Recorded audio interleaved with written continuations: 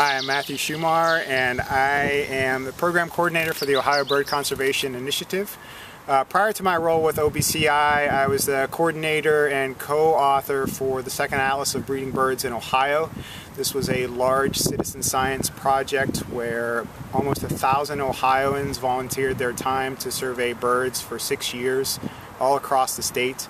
And they amassed a database of over 1 million breeding bird observations. And so this is an incredibly valuable resource that researchers have been analyzing to see how bird populations have changed over the last 25 years and how our impacts to the landscape may have affected some of those changes.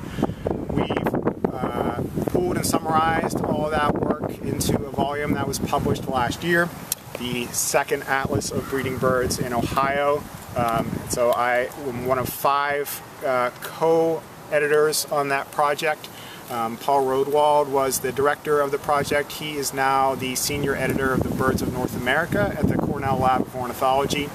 And we had other folks from the Division of Wildlife and various institutions all around Ohio working on this project. You can get it at any major online retailer and in bookstores all around. It was published by Penn State University Press. Well, I'm glad that you mentioned the importance of waterways in Ohio and really throughout the world. And on that subject, I've shown here the cover of the second Atlas of Breeding Birds in Ohio, and the species that we chose for the cover is the northern parula. And we chose that species because it has seen such dramatic change in its population in the state over the last 25 years. And much of that is related to changes in, as a result from the Clean Air Act. This is a species that is now nesting very abundantly in deciduous riparian areas. So it's using those large sycamore trees over forested streams and rivers. And one thing of note, this species uses lichens in nest construction throughout much of its breeding range, and improvements in clean air and water quality have really allowed those lichens to flourish in Ohio and throughout the Northeast. This species used to only exclusively nest in coniferous forest in Ohio, but is now using deciduous areas quite frequently. Some of that, I think, is due to lichen health. Some of that may be some behavioral changes, and some other changes as well. Increase in arthropod diversity and abundance in these stream systems. So a lot of fascinating things from the northern parula, and we were really excited to see that species expand from where it only occurred in the very southern portion of the state, now nesting here in the Cleveland area as well. Yeah, so there were many changes that have occurred not only in the last 25 years, but over the last 150 or more years that we've documented in Ohio. Ohio has a really rich ornithological history. Lots of fantastic naturalists and scientists really did some amazing work during the mid to late 1800s. Kirtland and Wheaton were some of the most prolific naturalists in the state. But following it up through the 1900s, Jones and Dawson, and there are these fantastic publications really documenting the natural world, and particularly the avian world in Ohio. And it was a lot of fun working on the Atlas to go back and explore some of those early works to see not only how things have changed, but how we have interacted with these species to cause some of those changes. At one point in history, for instance, Buick's wren was considered the wren of Ohio. It was the most abundant wren species in the state, and it is now extirpated from Ohio and much of the eastern United States. That is a species that underwent this sort of boom and bust cycle. When settlers came to Ohio and cleared all the forests, it really allowed that species to spread from western states and became quite common throughout Appalachia and the Midwest. And then as forests started to grow back, it really started to recede out of Ohio and saw a lot of competition from Carolina wren and house wren. And so changes like that you know, we don't experience today, but you know, the massive change that has occurred because of land use change over the last 150 years has really changed the natural world around us in ways that we may not fully realize. Some for the better and some for the worse. There have been lots of exciting changes. Tree swallow is another species that many people may take for granted today. At one point it was fairly rare and uncommon in Ohio, but as we built dams and reservoirs for recreation and water use around the state of Ohio, that allowed a lot of foraging and nesting opportunities. And particularly starting in the 1950s, when nest box programs became very popular, that's when tree swallow populations really started to flourish throughout Ohio and much of the surrounding states. So many of these changes we haven't even realized may have occurred because we're so focused on what may be happening now, but many of these changes can inform practices that we may undertake to mitigate future change as well. The concept of a breeding bird atlas originated in Europe, actually, in the UK with an atlas for flora and fauna, and the UK did their first national breeding bird atlas in the 1970s.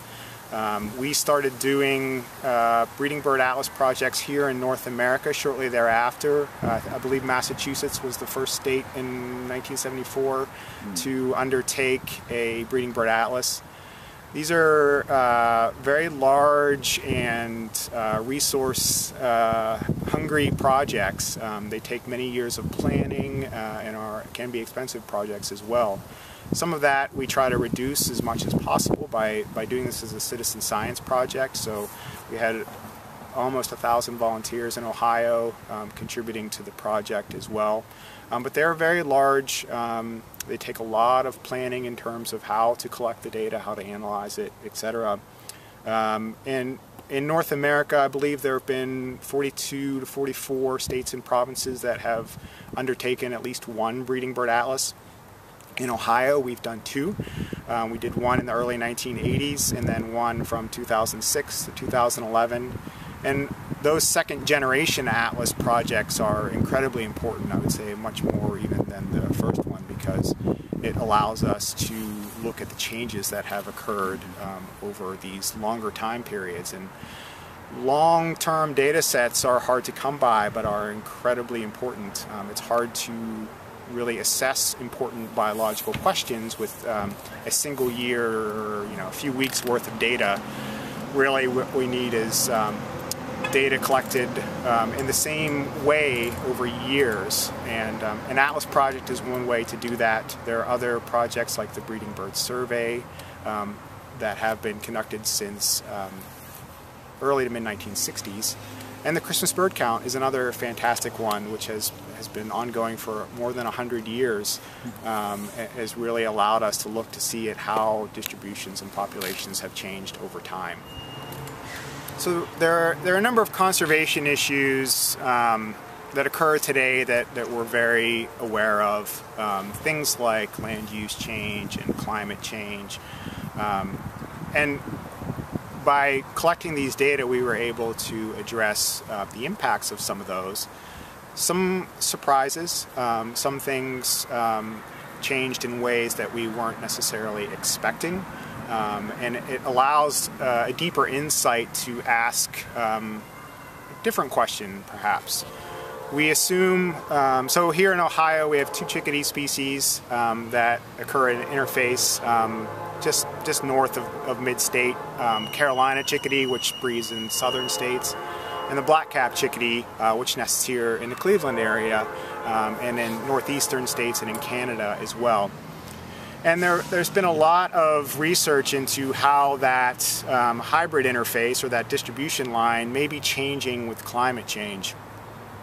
And there's been research done in Pennsylvania, in Philadelphia area, looking at how they've shown that distribution line has shifted. Both black-capped chickadees and Carolina chickadees are shifting their distributions northward.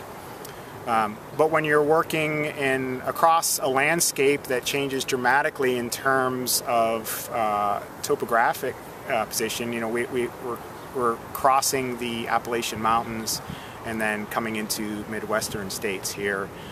There's a lot of topographic change, and the species themselves interact in ways that we're not exactly sure.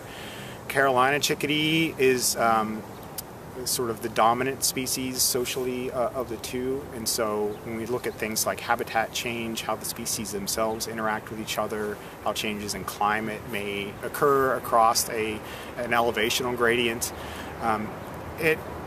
it muddies up the picture somewhat. And with the second atlas data in Ohio, we have seen that both Carolina and black-capped chickadees are moving north in western Ohio, but that doesn't appear to be occurring in eastern Ohio. Carolina chickadees are perhaps moving slightly north, but black-capped chickadees appear to be expanding south in that area, and so we have a larger area of overlap. And so this is interesting. There's been a lot of land use change in northeastern Ohio over the last 50 to 100 years, and so seeing how those changes may inform some of the behavioral changes and the distributional changes. So there were some things that surprised us. There are a lot of issues that we know are issues, so things like land use change, and particularly how we're managing our forests, as well as changes in climate that have occurred.